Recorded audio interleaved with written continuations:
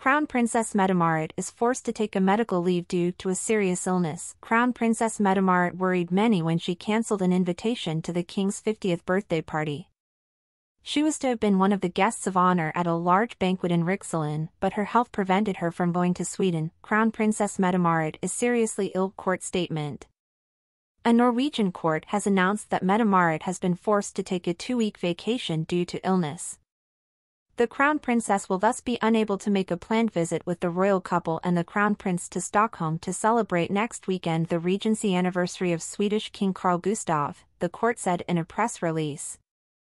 In Mette-Marit's case, it is not a cold, but a very serious illness.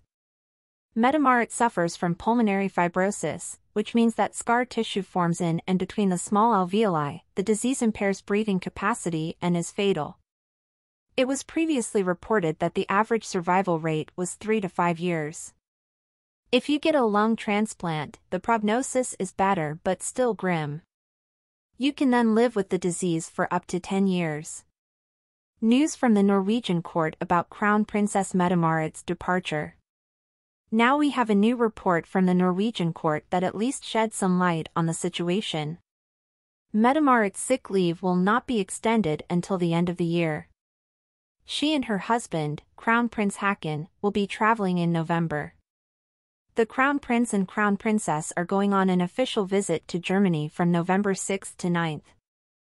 The visit to Munich, Hamburg and Berlin will strengthen the close and good relations and close business cooperation between Norway and Germany, the court said in a press release.